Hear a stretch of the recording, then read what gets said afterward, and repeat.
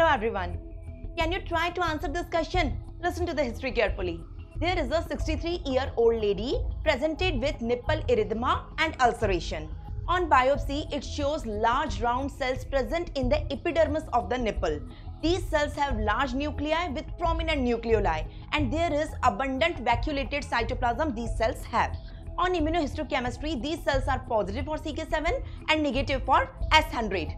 Now look at the image, look at the clinical history. Can you make out the diagnosis?